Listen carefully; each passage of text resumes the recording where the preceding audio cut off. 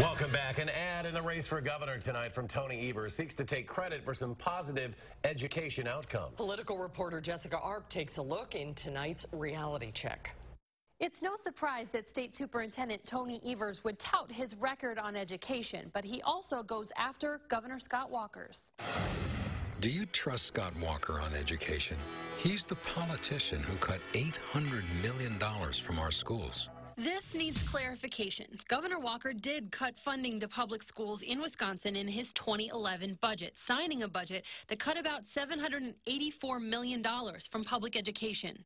But Walker says he gave schools the tools to deal with those cuts by passing Act 10 to change state union laws and allowing districts to require teachers to contribute more to their pension and health care plans. He did increase funding for schools in the years that follow, but public school funding didn't get back to 2010 levels until 2015. Tony raised graduation rates to nearly 90% as state superintendent, and he advanced career and technical training. This also needs clarification. During his tenure as state superintendent, student graduation rates increased about 3 percentage points from 85.7% in 2009 to 88.6% in 2017. Who is responsible for those numbers?